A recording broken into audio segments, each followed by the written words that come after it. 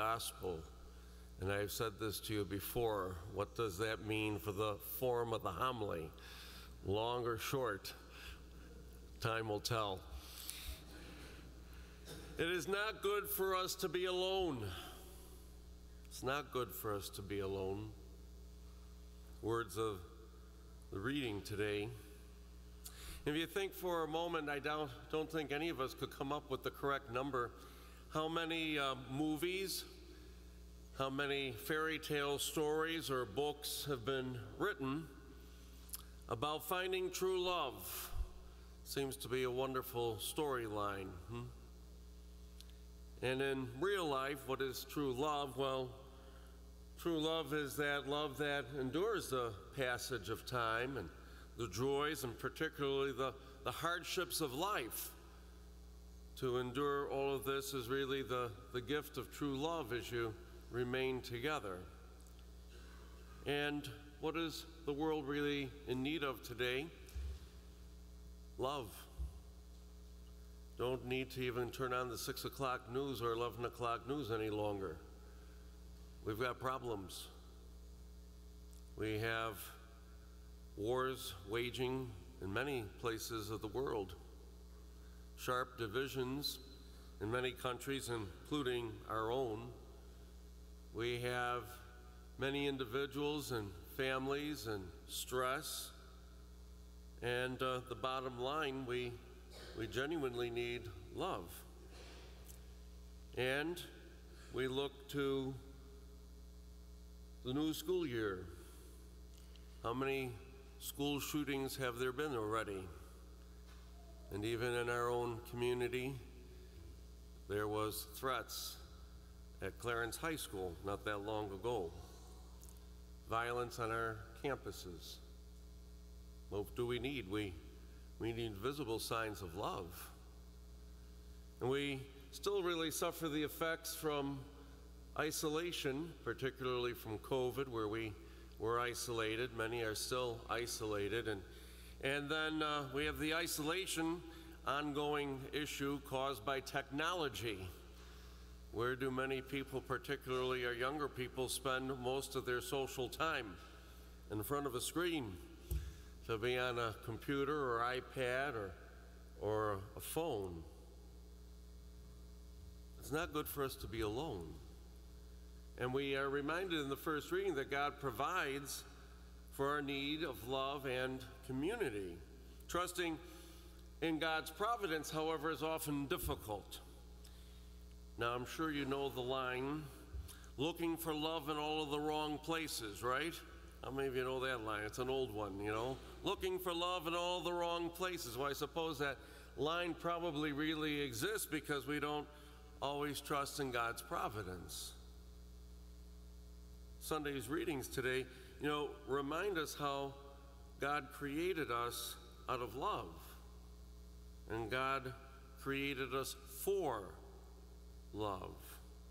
God provides the necessary relationships we must have in our life, and God provides us with community to sustain that. But that requires one important thing: our cooperation, our recognizing God's will, and putting faith and trust in living out God's law and teaching. In Genesis today, God is very active and hard at work creating the world, kind of organic, getting his hands dirty.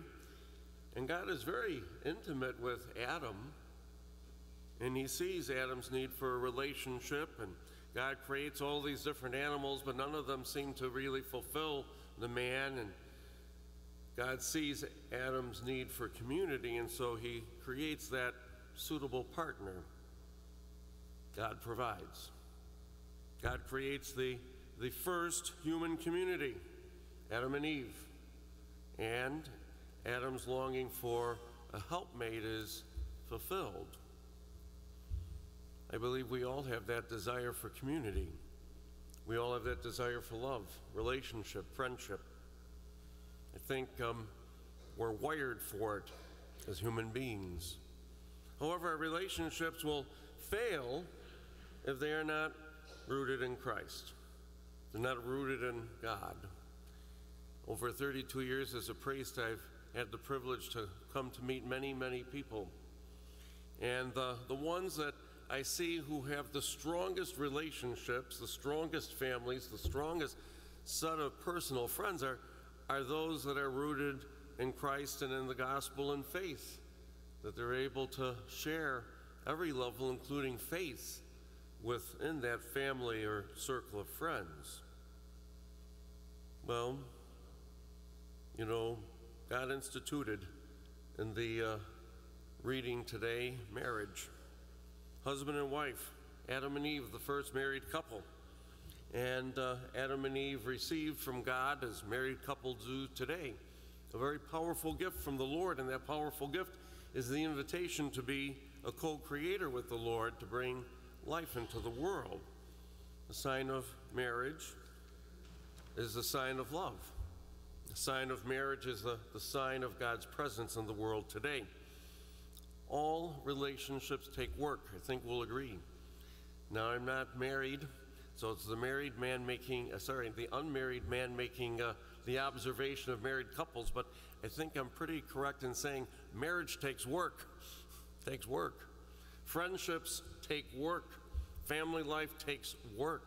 Relationships with God takes work. Marriages that really are vibrant, friendships that are vibrant, families that are vibrant are willing to roll up their sleeves to do that work and to include God in the mix. Relationships ultimately are life-giving. They are a sign of the fruit of that gift of love.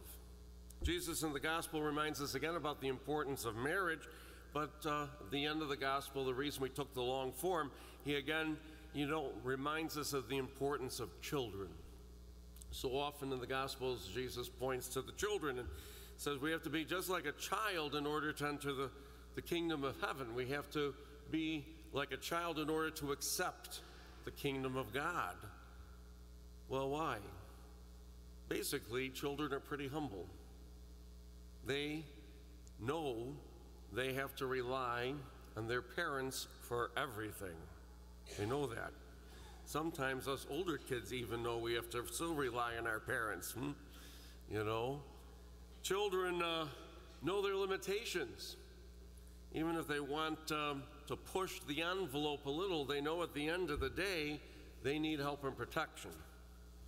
Our relationships with God, they often fail when we forget humility. Our relationships with one another fail when we forget humility. Our relationships fail when we forget our own limitations and our need for one another, community, to have that suitable partner, to be a suitable partner in marriage, if it be a suitable partner in friendship, if it be a suitable partner as we collectively work as the body of Christ in the world today. Our relationships fail when we refuse to admit that there are areas where we each fall short and that we need one another to function as community. A reality that maybe many are not aware that starting Christmas Eve this year for a year, we have a Jubilee year. A Jubilee year. The Pope has called for the year of Jubilee. Now, many of you remember the year 2000, the last Jubilee year. And Jubilee year comes from the scripture. Quick crash course. Jubilee ordinarily would be after 7 sets of 7 years, meaning the 50th year would be a Jubilee. But there are other times that Jubilee years are called for, and our Pope has called for a Jubilee year. And in this Jubilee, according to Scripture, it's a time to set things straight. In the Scripture, if you had slaves, they were set free. Land was returned to its rightful owner. All debts were forgiven. And the one that I like the most, no one had to work. I really like that idea. And even the land wasn't farmed to give it a chance to rest, to be rejuvenated. The Jubilee year, the Pope is calling us to that for 1 year, and he's calling us pilgrims of hope. That's the theme. And isn't that what the world needs? Hope. You and I, as baptized members of the body of Christ, as Catholics, we're called to be that light of Christ, that pilgrim of hope, and the Pope is calling us to do so. And he is especially saying, as you prepare to start the Jubilee, pray the Psalms. He has specifically focused us towards the Psalms, and of course, the Psalms, we have one sung at Mass and offered at Mass every day, but maybe look just at today's Psalm and the beautiful refrain, "May the Lord bless us all the days of our life." Pray that psalm. Pray that psalm like a child, asking God the Father to bless us and to provide for us. Pray that psalm as a prayer of humility. Pray that psalm as an acknowledgement of your own limitation and your own reliance on God. Pray that psalm to truly have the Lord put genuine life and love into your life. Pray it remembering that you are the community, the body of Christ. God did not create us to be alone. These readings are perfect as we come to this Sunday. First Sunday of October is Pro-Life Sunday. And we have Life Chain, as you know, in front of our church, 2 o'clock to 3 o'clock today. I invite you to come in and join me as we stand silently in prayer, holding a sign. I know it's a sacrifice because kickoff is at 1 o'clock. I know that. But that's a small sacrifice if it changes someone's mind and heart not to terminate the life of an unborn child, or if it changes someone's mind and heart not to perpetrate an act of violence.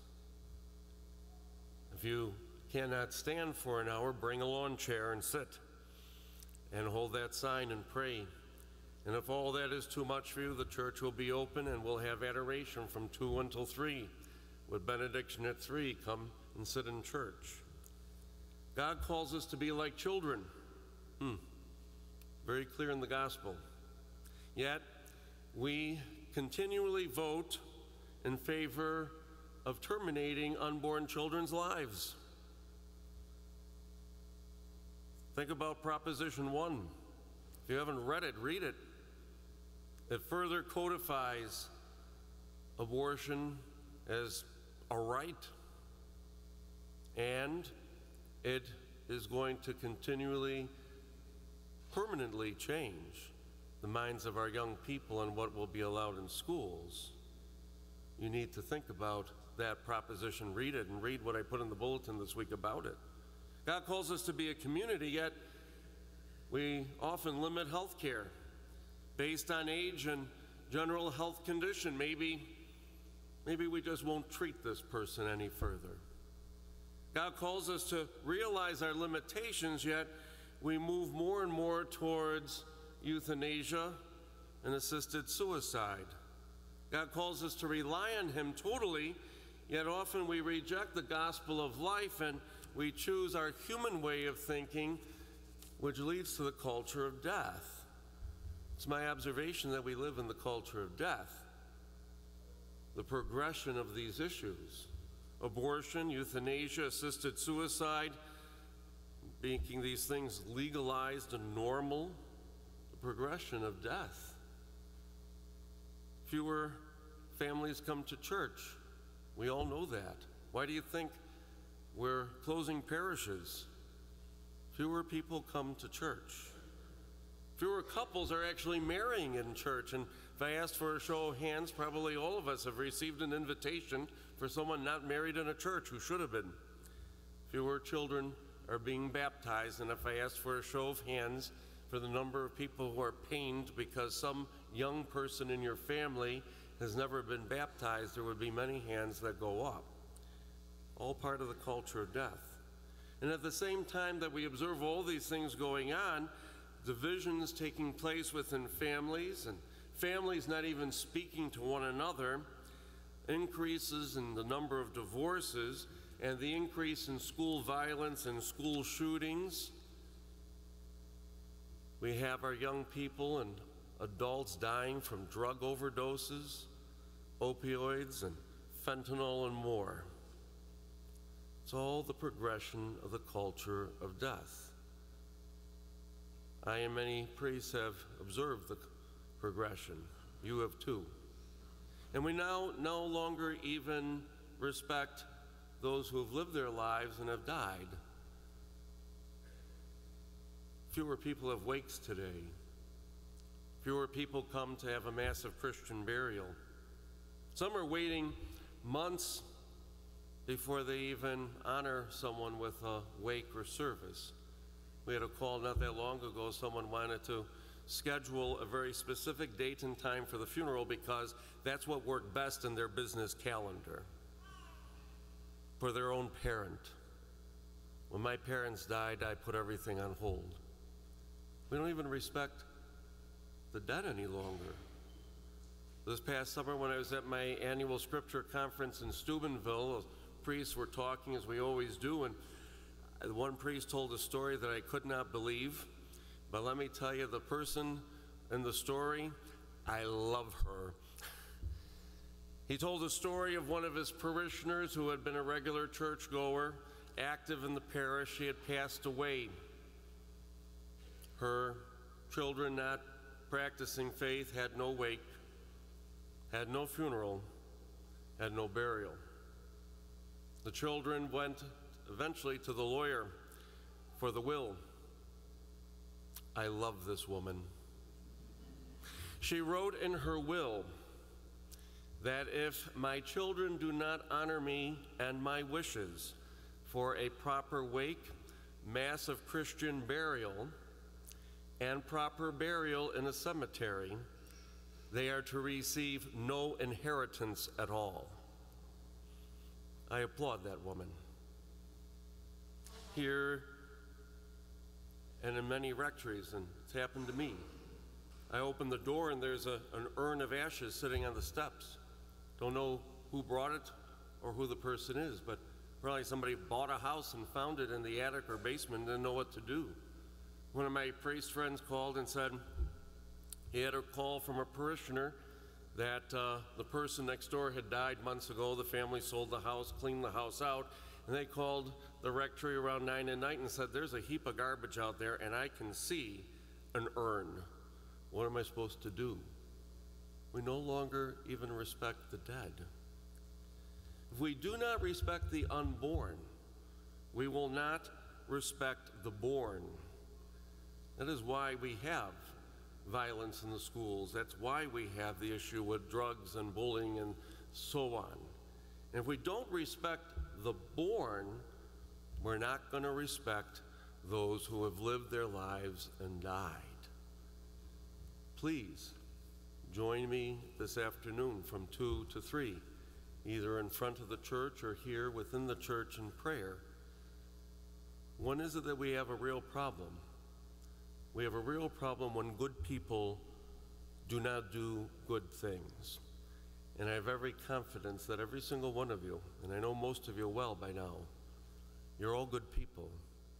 And I'm asking you to do a good thing, to come and stand for life. And if you cannot do that this afternoon, then do something real and concrete and definable this week to stand for human life. And as you reflect upon who will be leading our country locally and nationally, take the issues of life with you to that reflection. Because if we, as good people, do not take a stand for life, then we will allow the culture of death to continue to grow.